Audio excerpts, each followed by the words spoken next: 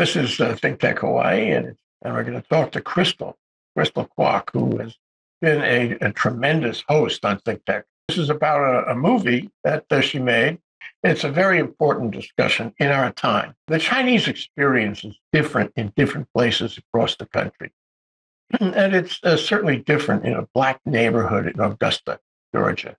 And it's different when you talk to different generations. Crystal's grandmother grew up in Georgia. Crystal grew up on the West Coast. She became a celebrity in Hong Kong, met her husband there, and spent some quality time with their kids in Hong Kong. And then they came to Hawaii after a stint as a very popular, if not provocatively popular, ThinkTech host. She took a graduate degree at UH Manoa, just finished a doctorate in performance studies. I'm going to ask her what that is. She joins us today to tell us about a film she's made, a documentary, Blurring the Color Line, which is to be shown later in May 25th, on America Reframed, the World Channel. In that film, we learn about life in Augusta, her grandmother's grocery store there. We hear about the connection between the grocery store and the surrounding Black community in Augusta. We find out why Crystal made this film, the lessons and messages she hopes to share with us about it. Maybe we'll also find out what her next film might be.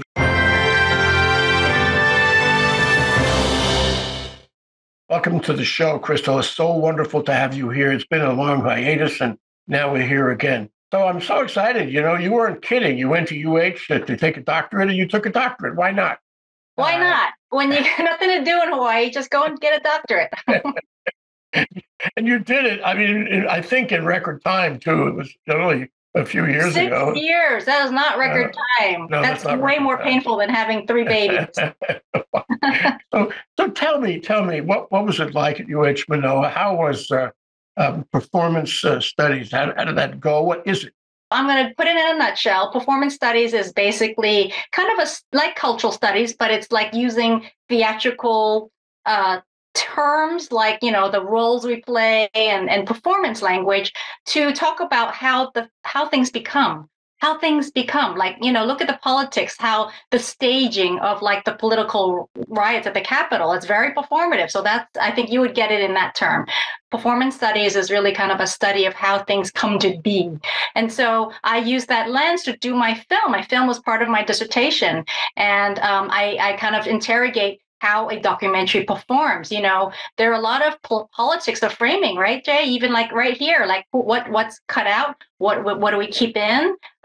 So it's really kind of examining the politics of how we choose to select what gets kept in and what's not. So historically, there's a lot of stuff that's not in what we think we know based on history. So my film, speaking to my film about my grandmother growing up in the South in Augusta, Georgia during Jim Crow, is that was not recorded in history. So nobody thinks, oh, what, there were Asians in the South back then? You know, so I had to dig into a lot of information to really kind of unveil these secrets and why they were kind of silenced. Why were there no histories about us back then? You know, we've been in the States for many, many years, and it's very kind of reductive, our history. So that's part of my process in doing this film. A couple of thoughts about that. Number one is, you know, performances are everywhere. I always thought lawyers, for example, would go to court and perform in front of a jury or a judge. They'd better get their act together, literally act. Another thing I want to tell you about performance, about lawyers, is there's the front, right? There's the outside, the lens that you want people to see, that mask. Then you've got stuff behind that you don't show people, but what you're really thinking, right? So there's a lot of performance in every career.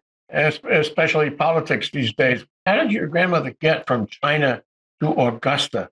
It was actually her mother. So it was my great-grandmother who went from China, and then they went to, you know, the whole immigration flood to San Francisco.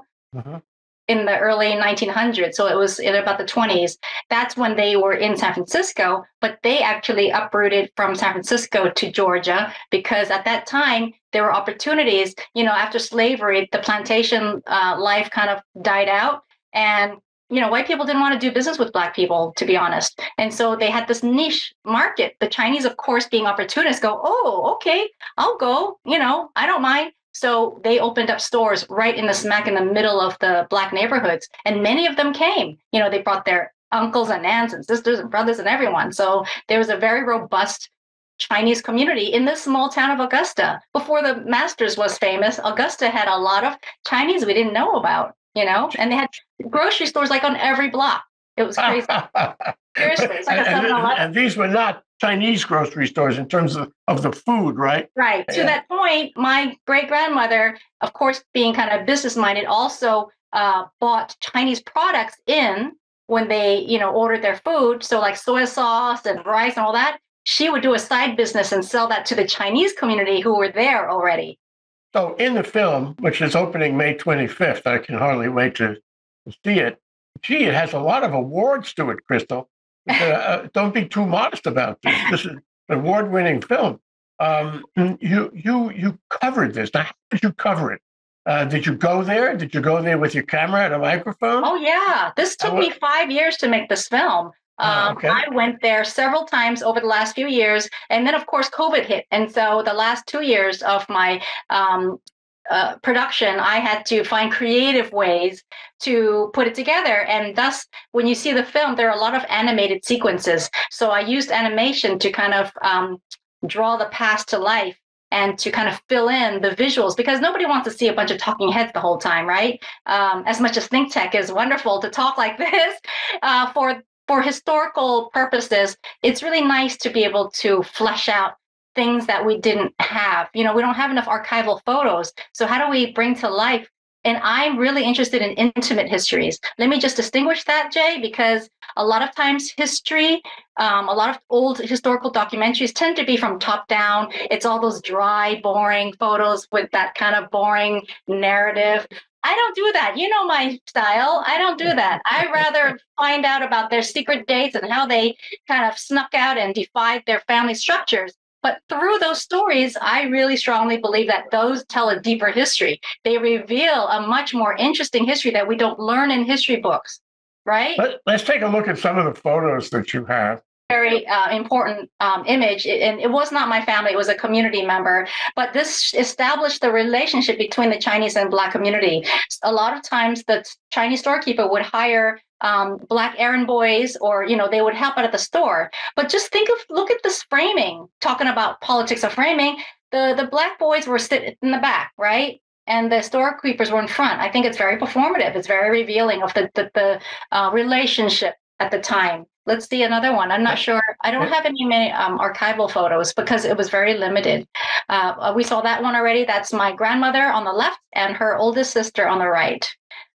Again, that was just really, the time was kind of so special, right? Can you give us a year on that, Crystal? Probably late 30s, because she ran away in 1939. Oh, what a story. So she was probably about 16 there. Yeah.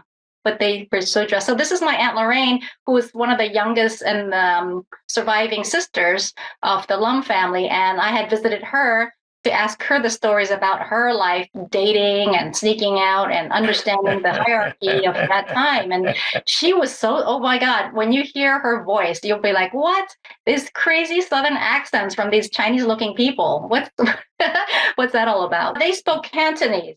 So from Hong Kong, they learned, their parents made them speak Chinese, but that was Cantonese, yes. So they had to learn how to write and read Chinese, on the side. That was part of their self-isolating life.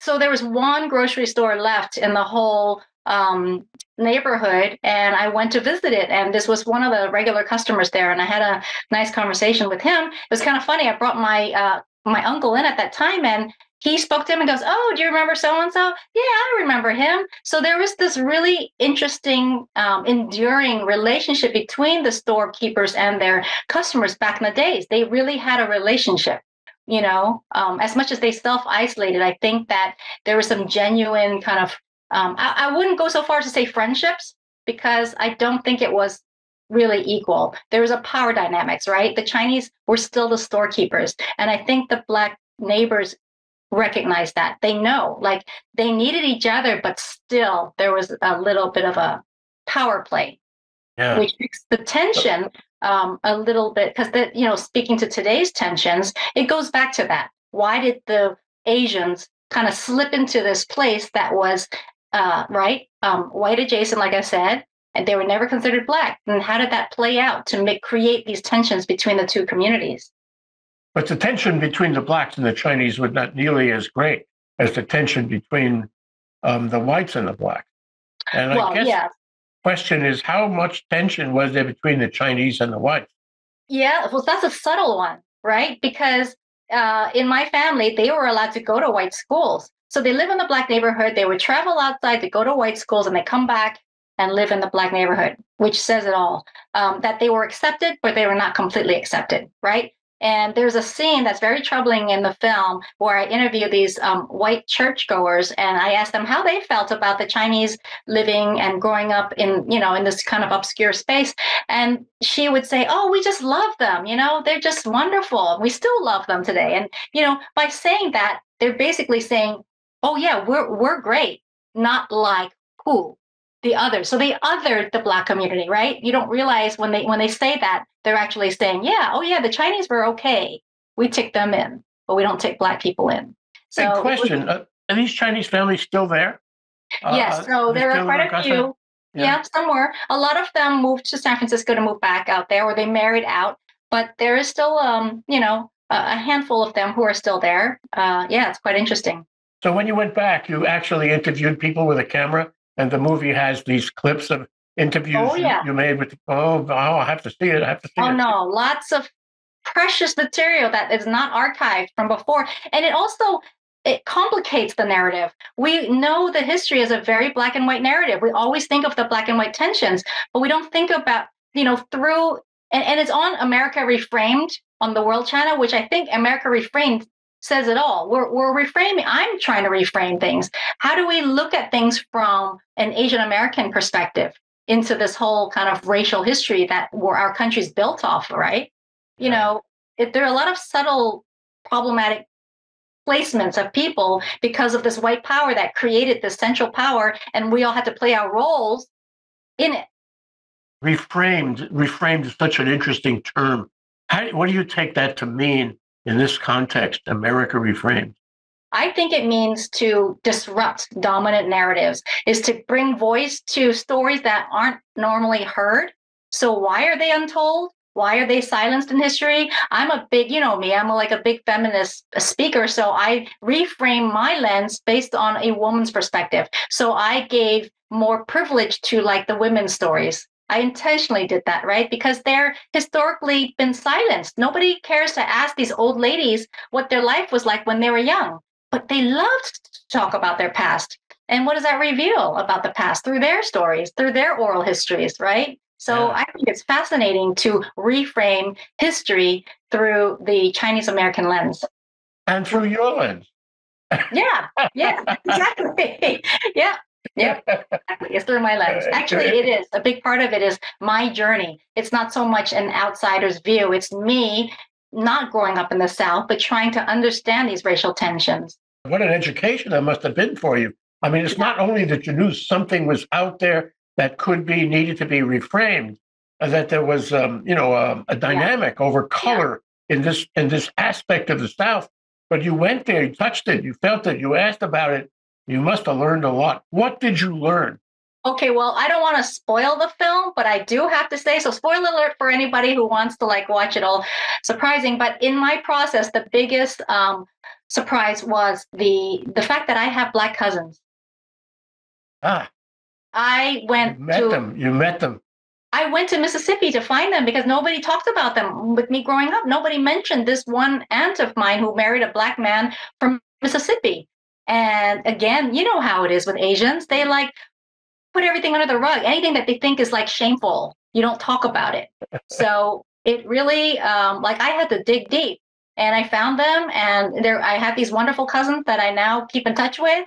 And my daughter managed to see her and meet her and her kids. And so they're all part of the film. So I look forward to everyone having a chance to see this unfold. What about we should take a look at the trailer now? Yes. If we can. That would be great. Should we do that now? Yep. Okay. Can I ask you a quick question? Yes. In the segregated South, buses were separated, Black people in the back, white in the front. Where do you think the Asians sat? my grandma Pearl, she moved with her family to Augusta, Georgia in 1927, where they ran a grocery store in the Black neighborhood. What did it mean to grow up Chinese in a black and white space? Now, when I was growing up, the expression, we had a Chinese grocery store on every corner. You know, the laws at that time were so limited, but not applying to the Chinese. Segregation was nothing more than a pseudo way of carrying on slavery. How did they end up in the black neighborhood? They are still people of color. You can only go so high. And at school, they were mostly white kids. Did you feel? All white kids. How did that make you feel? No mingling at all. The Chinese, you know, there's some of them that they don't want nothing to do with the blacks, but they want their money, you know. They played the blacks against the Chinese like the Chinese were a little better than the blacks and the whites was a little better than the Chinese. That's the way it went.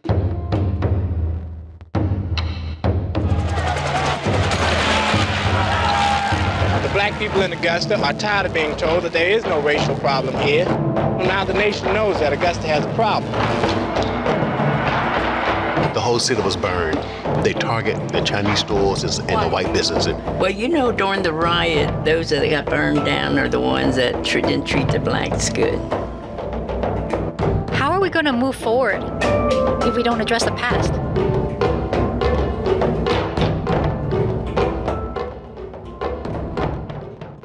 Yeah, blurringthecolorline.com. I was going to ask you, it's funny that we should come together on this. I was going to ask you whether you were making a political statement in this film. Because race is a big political issue. Race in the South, big political issue. But you told me during the break, there were race riots in what, Augusta? Yes, it was a huge one in 1970. I don't like politics, you're right, Jay, and I didn't want to go there. I really didn't. But as I was making this film, it went from personal to political, as things do, because of course, Black Lives Matter happens during the process of my making of the film. And so I felt compelled to address this. Like, how does my story about the Chinese in the segregated South speak to these tensions we have today? And shortly after the Black Lives Matter movement, we had the anti-Asian hate violence, all within this very similar time when I was trying to weave the film together.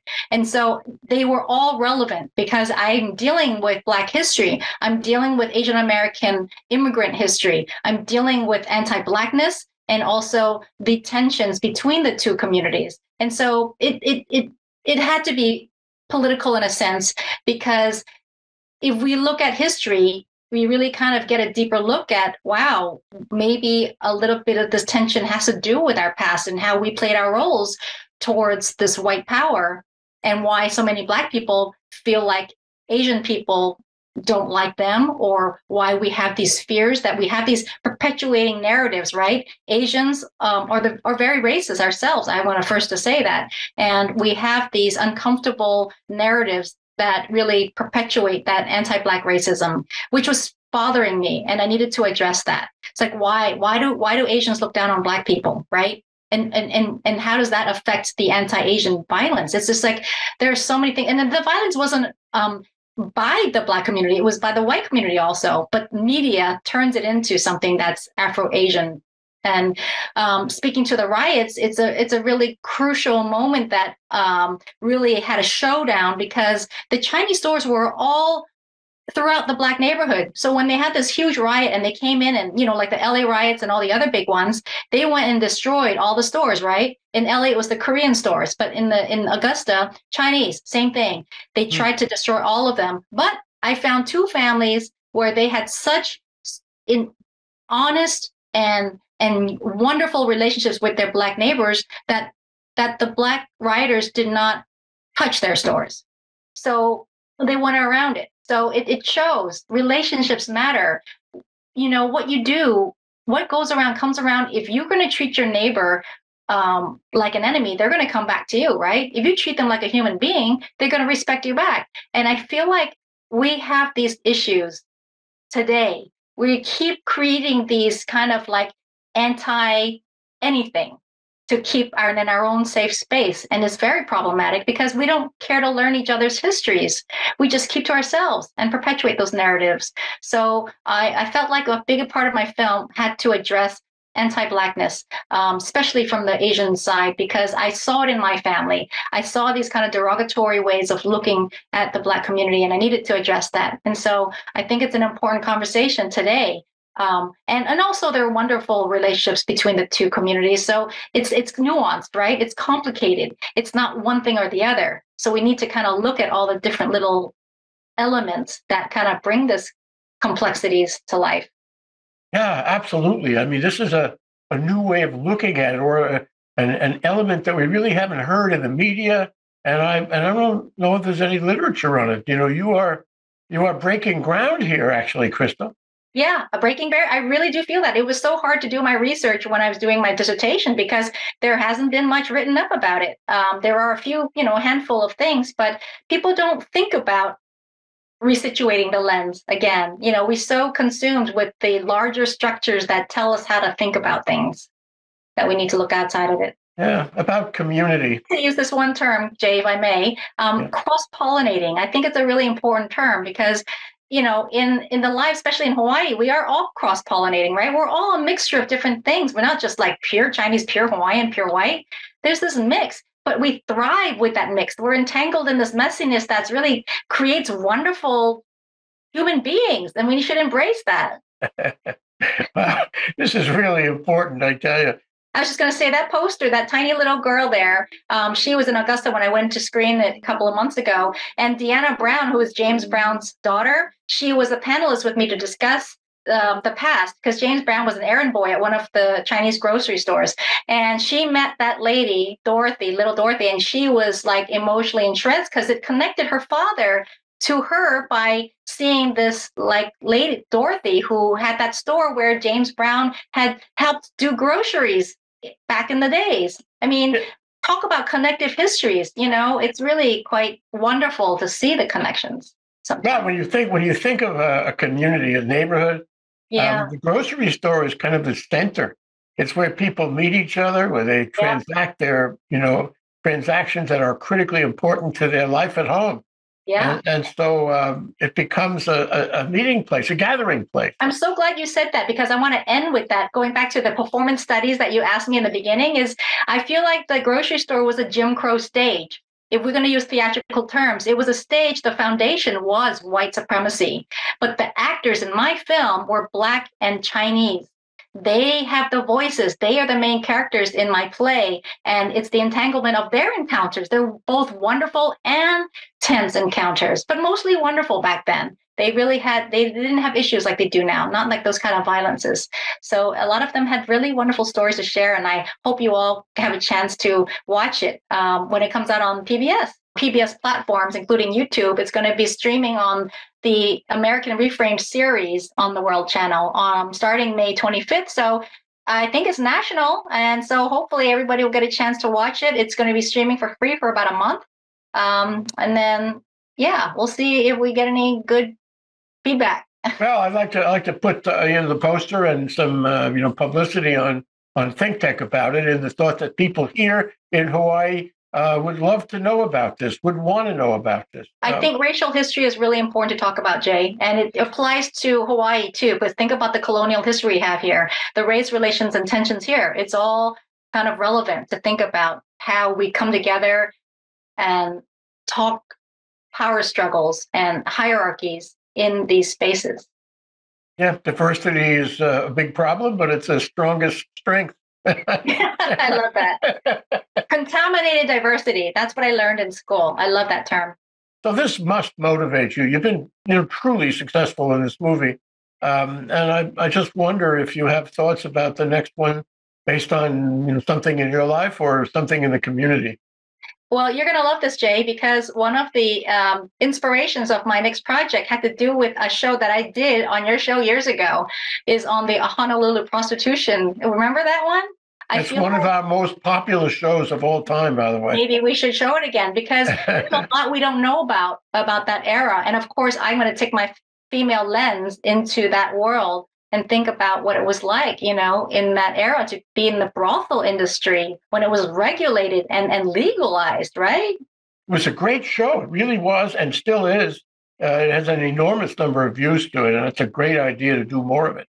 So I'm looking forward to that. And Absolutely. I'm delighted with all the things you've done and are doing.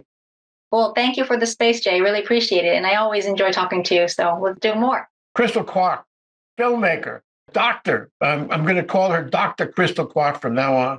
Thank you. Thank you, Crystal. Thank Aloha. you, Jay. Aloha.